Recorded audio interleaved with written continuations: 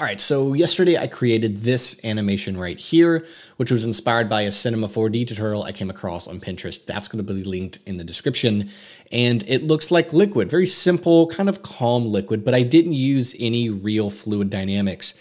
I faked fluid, which made my life way easier. So I did it in two ways. It was in the shader editor with some nodes, and I used dynamic paint for that kind of coming in kind of motion that the Nike logo had. And it made it really easy. I did not have to touch fluid at all. In a sense, I faked the fluid. So in this tutorial, I'm going to show you how I made that fake fluid, and this is applicable in a lot of different contexts. So there's some really cool things here. Quickly, Real-Time Materials is currently 35% off for the rest of this month. You can use the code 2YEARS.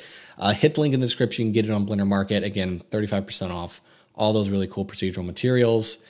Let's get into the tutorial. So if you don't want to use the Nike logo or, a logo at all, you can use any object you want. I'm going to go ahead and you can say, in this case, just use a cube and just kind of like crunch it in like this and like this, and use that as your logo to animate, and you will get the same exact effect.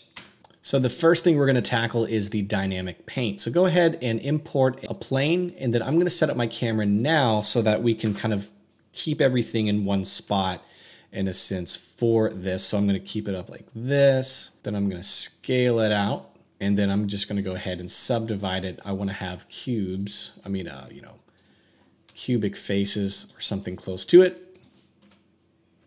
And I'm going to make it, super, super dense. If you don't want to go dense immediately like me, go ahead and just kind of make it kind of dense and then throw a subdivision surface on there. That'll get the trick done for you. And then I'm going to take this, I'm going to hit RX 180. That'll flip it over so that the dynamic paint will extrude the way we want.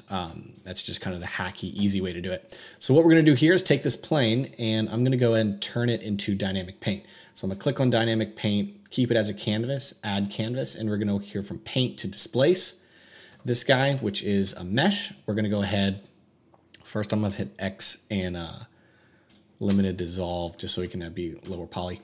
And then we're going to do a dynamic paint, canvas to brush, add brush. And now we can see it's extruding out, but it doesn't look like fluid, doesn't look like liquid. How are we going to do that?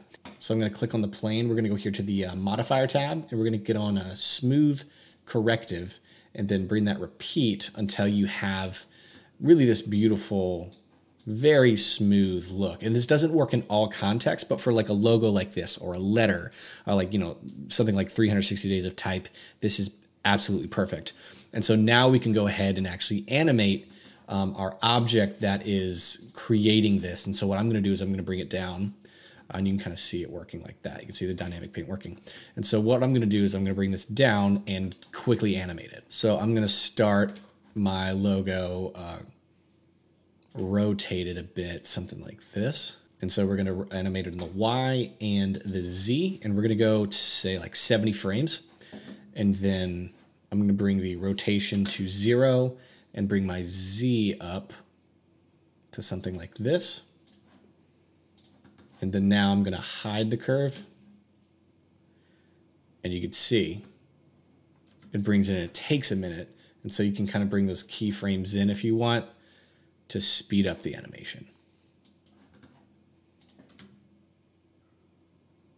All right, nice. So that is the first part, just the kind of goopy liquid, and you can also expound on that extrusion amount here in the settings. You can go here to max displace, but I like this. Subtle, it's good, it works. So what we're gonna do now is add a material to this. First, we need to bake it. So what I'm gonna do, looks like, it stops at like 60. So I'm gonna bake at about 70 frames. So we'll go to the cache and make sure you have to save the file first before you can bake anything.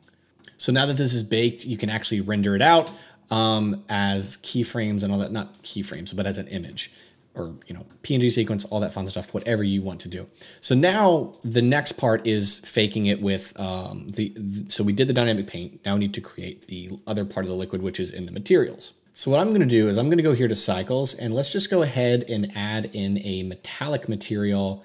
And let's get our lighting going. So I'm going to bring my timeline over here so that the Nike logo is revealed. And we're going to go here, get the area light. I'm going to hit G, and then hit R twice to rotate it. And then we'll bring that power to like 1,000 and make it nice and red. And then we need to bring the roughness down. And then maybe we can say, let's go ahead and scale this up and bring it closer. So you can just kind of rotate this around. And then what we can do is hit Shift D and then kind of rotate him around by hitting R twice and go with a blue. So that'll do that. I'm gonna bring my world brightness to black. Okay, so now we have this really cool looking scene, and in the material, you can bring that roughness down to really create whatever look you're trying to go for. So now we have this, which is, it's fine, but it doesn't look quite like liquid. So what we're gonna do is we're gonna go here to the shading tab and add the rest of that liquid look. And it's very, very simple. So what we need to do is get a bump node. And we'll plug this bump node into the normal and then get a noise texture, go here to 4D, hit Control T with that Node Wrangler add-on enabled, and we're gonna go ahead and put that into the height. And it looks absolutely terrible. Bring the roughness all the way to 0, and then bring your scale to like 1, and then you can play with the W, but bring that strength down until you kind of like it. And now we have liquid. The W will animate that liquid for you. And if you bring that roughness in, you're going to get, higher ripples, anything you want in that case. But now you've created the liquid, which it'll go on top of that Nike logo.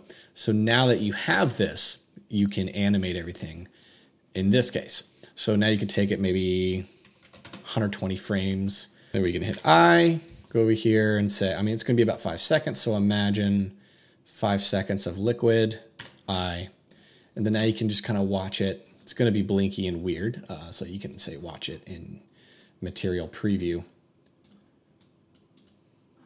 So this is material preview, but now you have a really cool looking scene with just some fake liquid with that Nike logo, and it gets the job done on that. Don't mind my cat playing with a bottle cap over there. Maybe make that that brightness a lot higher. Kind of have some more fun with this. But this is really going to get you that liquid look very, very easily, relatively quickly, and then you can render it out and add in your own kind of compositing effects. But it's super cool, and you can use this in a lot of different contexts and different examples where, hey, I need to get fluid. I can't do fluid simulations. We'll use that noise texture. Even the Musgrave texture looks great for fluid. And then using dynamic paint is also going to get you this kind of fluid-esque look. And it's perfect for motion graphics. I love this technique. Feel free to use it in your own projects. There you go. Thank you guys for watching. Hope you enjoyed it. And don't forget about the real-time materials sale. If you want to get some procedural materials for your projects, for your animations, check that out. 35% off. Use the code 2years. And I'll see you in the next tutorial.